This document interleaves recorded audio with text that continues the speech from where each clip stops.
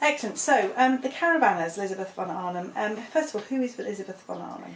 Elizabeth von Arnim was an Australian who married the Count von Arnim in Prussia when she was really very young, 18 I think. It was a very early marriage, and had 3 children. He died. She came back to Britain because she had lived in Britain for most of her life until she married. And later on she married Count Russell, brother of Bertrand Russell the philosopher, and that was a disastrous marriage. It was absolutely appalling. I think she left him fairly quickly and didn't live anywhere near him for the rest of his life. And she died in America during the Second World War visiting one of her daughters. She was a prolific novelist, originally because she just wanted to write. Her first novel was called Elizabeth of the German Garden, and forever after she was known as the author of Elizabeth of the German Garden, or Elizabeth of the German Garden. It was only in the 1980s, when Virago began to republish her books, that they called her Elizabeth von Arnim, which was never her name. She only ever called herself Elizabeth, which was a fake name. Her own name was Mary Annette Beecham. She was a cousin of Catherine Mansfield, and when Elizabeth lived in Switzerland before and after the First World War, and Catherine Mansfield, after the First World War, moved to Switzerland to try and find a cure for her tuberculosis.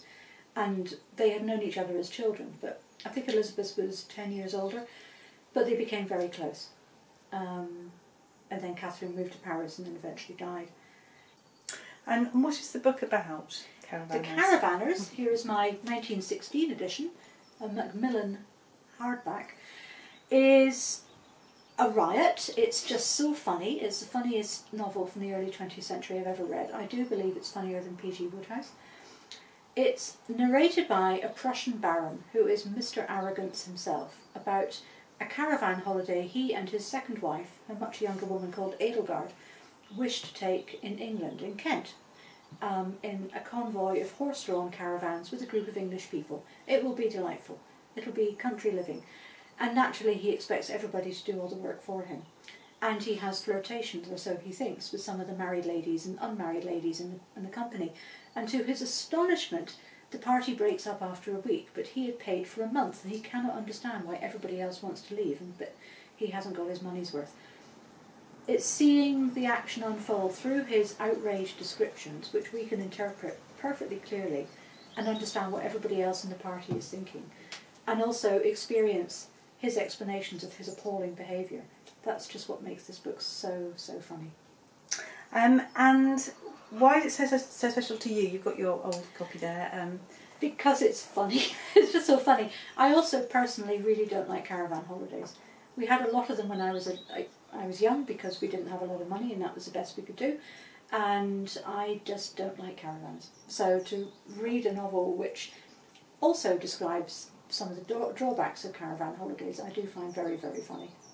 And what will appeal to the modern readers, do you think, about this book? I think the wit, the sheer technical brilliance of how this novel is unfolded through the eyes of someone who's completely appalling. But you have to work to read and understand what's going on through his interpretation. That's just enjoyment. It's like a puzzle, unpacking a puzzle.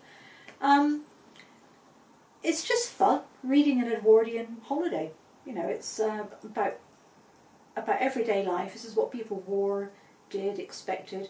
It's about social snobbery, because the Baron gets very excited when he realises that the son of a duke is about to arrive, and he gets very outraged with a motorist who he thinks has cut him up and his caravan, and shouts and is generally appalling to this poor elderly motorist who turns out to be the duke himself. And then he kowtows and is very apologetic, but it's too late. We have seen right through him. So it's about hypocrisy and snobbery, arrogance.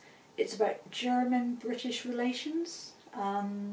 It was published at a time when what scholars called the Great War with Germany was happening, from 1880 to 1914, when an awful lot of popular fiction in Britain was published which pushed the idea that the Germans were terrible, they were going to invade us, they were a terrible, dreadful race.